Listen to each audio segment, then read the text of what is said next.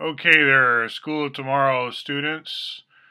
As you know, if you follow this somewhat chronologically, we sort of plug along at the high school level for the most part, with branches into higher and lower grades. You could say K through 16 is a way I've mapped it using a fork at algebra to divide math into algebra into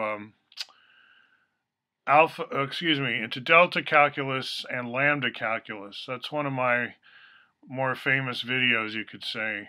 Lambda calculus, I'm kind of taking it from its smaller sense of a very specific lambda calculus Alonzo Church um, language game and expanding it to encompass really computer science, you could say. I'm using lambda now to stand for computer science with all necessary um, tip of the hat or more, almost a bow to Lisp and functional programming and the use of lambda there. How we understand anonymous functions, very small part of Python, but vital even that way.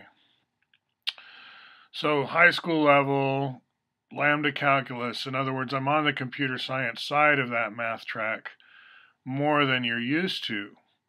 Now, the Earth's energy budget is how we wire up to what we call general systems theory. As I was talking about in previous videos, we're looking at, in a science fiction sense, the building, when we're really building hydropower dams. We being humanity collectively, that goes on, right?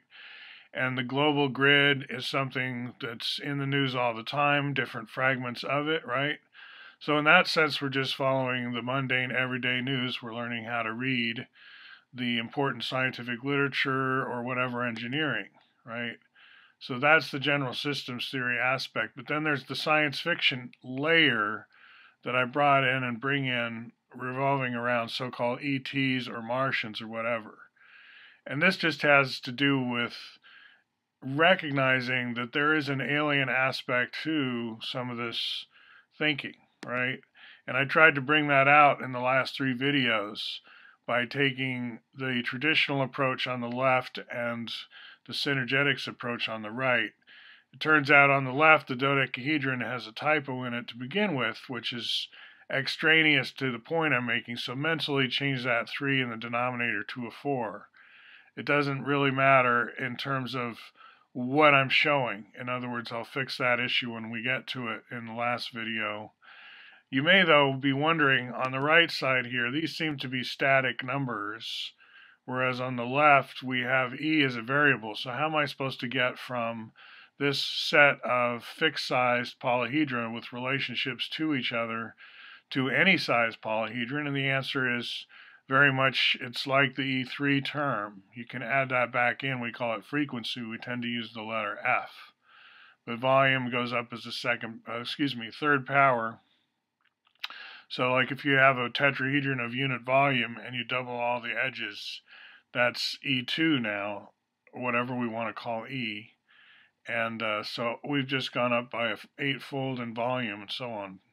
But you can go any fraction, you don't have to double something. You can phi up, letter phi, golden mean. You can use the golden mean, apply it to every edge of a module in synergetics, like a T or E module most likely, or S module, and have that same shape, keep its shape. All the central and surface angles stay the same.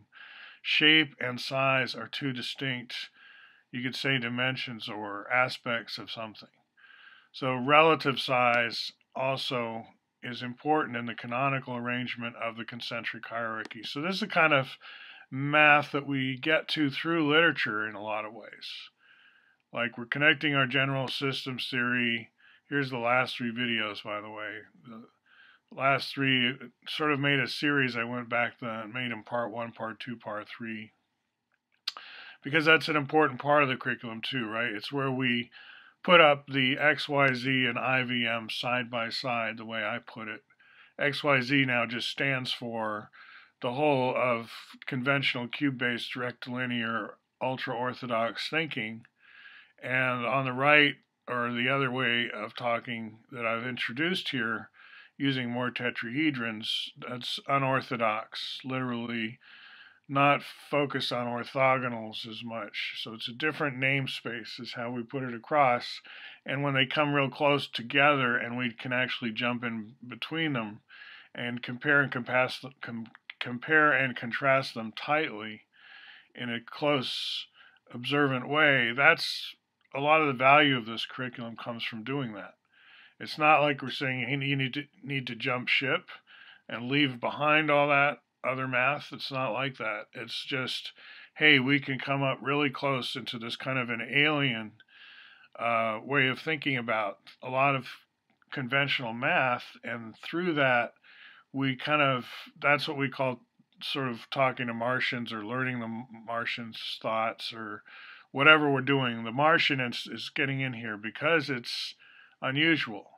But what it really does is it descends from the Buckminster Fuller syllabus, which is hardly that hard to get into, right? I mean, that makes sense. I'm pushing it out now to OKRU, which I notice the OK written sideways cleverly also looks a lot like the good old OX of, the pirate, the skull and bones of the one laptop per child.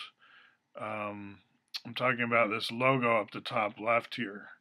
The one laptop per child thing is, let's see if I can get my page up. I'll show you what I mean.